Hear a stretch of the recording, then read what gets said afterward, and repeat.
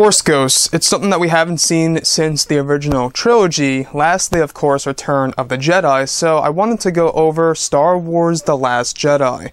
This is Mike Zero here once again. If you guys are new here to the channel, do make sure to subscribe to see future Star Wars content. I thank you also very much for the kind support. It is greatly appreciated. Now, I really wanted to go over the subject of Force Ghosts and how they will return in The Last Jedi. Now, we do know that Yoda is coming back in this film for multiple reasons.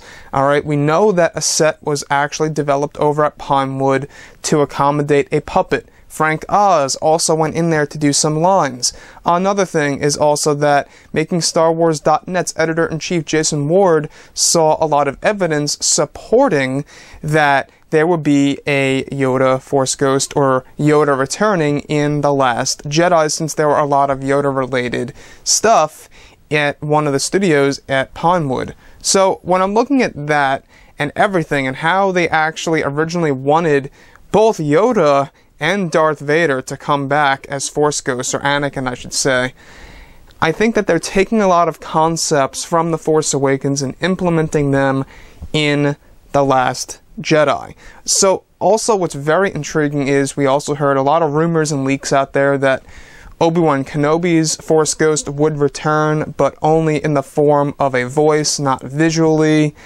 Also, Hayden Christensen was spotted at Pinewood Studios in the UK a couple months ago, not too long ago at all, and he was also at Star Wars Celebration for the first time in years. So all of these things are very, very interesting, and they seem to really add up.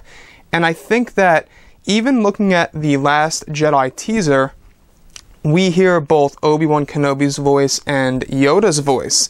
I think a lot of this is trying to tell us that Force Ghosts are indeed returning, and it could be all three of them, both Anakin, Yoda, and Obi Wan Kenobi. So when I'm looking at that in that sense, it really is a question.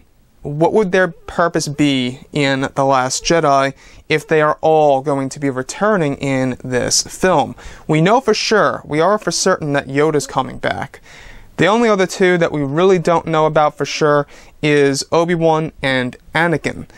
Though, like I said before, Obi-Wan has been rumored and leaked to come back only in the form of a voice, and I do find it very, very intriguing how Hayden Christensen was spotted at Pinewood very much recently, and he went to Star Wars Celebration for the first time in years. Now, sure, he could have went to Celebration just because it was the 40th anniversary. That's one way to look at it. But I just find it very, very interesting overall. Just everything. Now, Force Ghosts, I think that they're definitely going to embrace it because they really want to bring in new fans, and they really want to get those new fans very much familiar with the whole entire concept of what a Force Ghost is and what it looks like. This way they can go back to Return of the Jedi and recognize immediately what that is, and they'll know. So I look at it like this. I think that it's really going to make a lot of the fans happy if we are to see Anakin as a Force Ghost on screen. Yoda, of course, we're going to just have to say that he's definitely coming. He is. Obi-Wan, you know, it could just be his voice, which, hey, I'm happy enough with that. We heard his voice in The Force Awakens.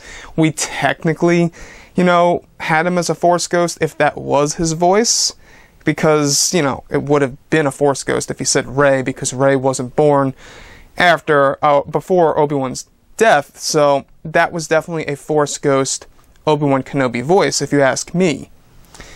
Now, one thing I have to say is that Force Ghosts, I think that it would be a very brief scene for everything. I don't think they're going to really go very, very hard on it. I think they're just going to go very light on it. It's going to be a quick little scene to get the fans familiar, and it's going to serve a purpose, I believe, too. I think it's definitely going to serve a great purpose in this film. It has to. They can't just throw Force Ghosts in there for no reason. They have to have a reason as to why they are returning. So, guys, drop a comment below. Let me know what you think about all of this in the comments section.